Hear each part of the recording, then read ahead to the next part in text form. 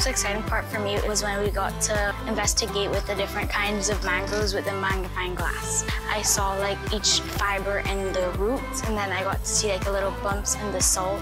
It was really cool, and the wax. The seedlings, when they're ready, this part will drop off of it, and this will go up inside the water.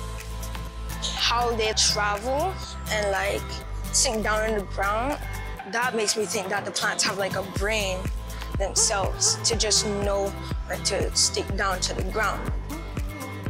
Well, my dad's very smart, and his parents always used to talk to him about the ocean and the marine life. And he wants me to be someone that could improve the world. And I want to start that off by the mangroves in the ocean.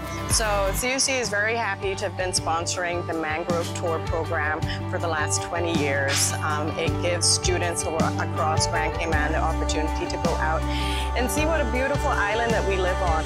CUC sponsoring us for that long, it's been really exciting because they're not thinking short term, they're thinking long term. They're thinking how important this kind of education is on a long-term basis for young people and ultimately for when they become parents and grandparents down the road. It has a huge impact on their lives and on their family lives.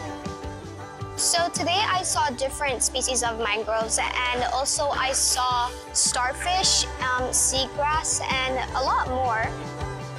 We went to the central wetland mangroves to learn all about mangroves.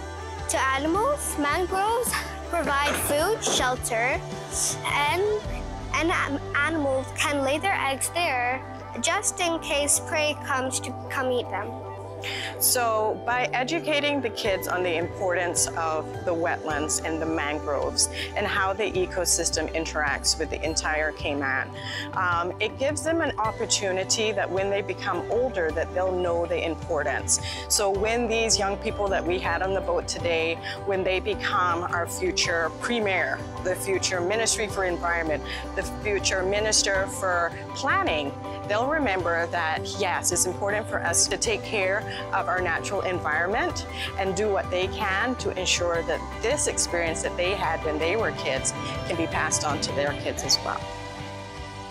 So the fundamental idea behind teaching a program like this is not only to have the students get an essential understanding of the ecology of mangrove ecosystems, but also how they interrelate to the ecosystems where they live and what impact they might have on their lives, because particularly these days, Grand Cayman is getting more and more urbanized, and so there seems to be less and less contact with young people with the natural environment.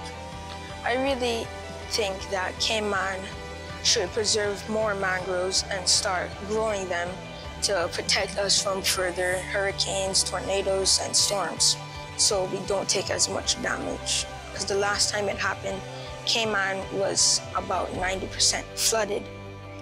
So I think it should be so we can be safer.